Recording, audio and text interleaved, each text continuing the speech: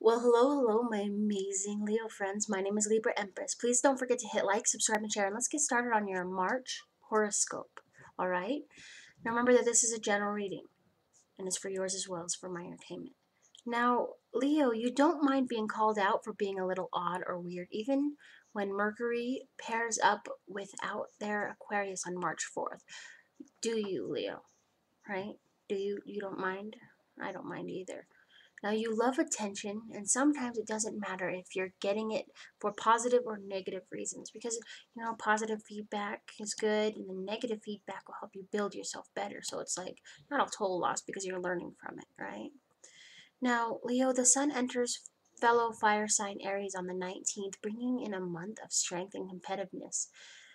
You love to challenge your friends to games of all kinds, and you might not be a very gracious loser.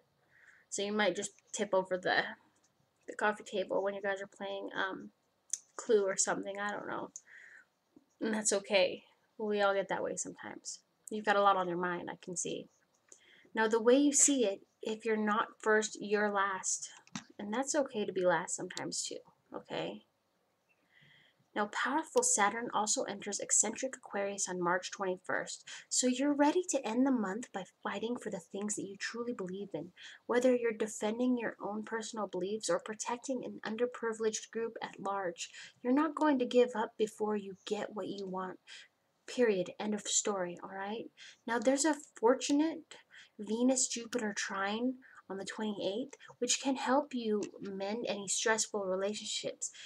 If you're having an argument with friends or contemplating breaking up with your boyfriend slash girlfriend or mate, think of the things that drew you together in the first place. Is a little tiff worth throwing away all the good times? Because you don't want to be one of them couples that make up, break up, and then involve your family, and it's a mess. Because when you're with your significant other, I'm pretty sure when they go home or you don't want them to go and talk crap about you and then their family hate you, right? Just like you shouldn't do that with your significant other, especially if it's just a tiff.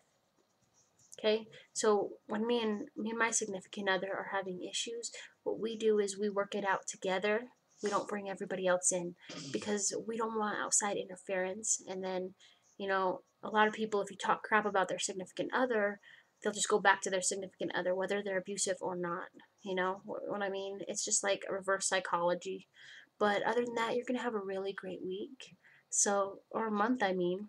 Sorry, you're gonna have a really great set of weeks. So thank you so much for listening to me. Don't forget to hit like, subscribe, and share, and join me, Libra Empress, for tomorrow's daily horoscopes. All right, bye bye, my friends.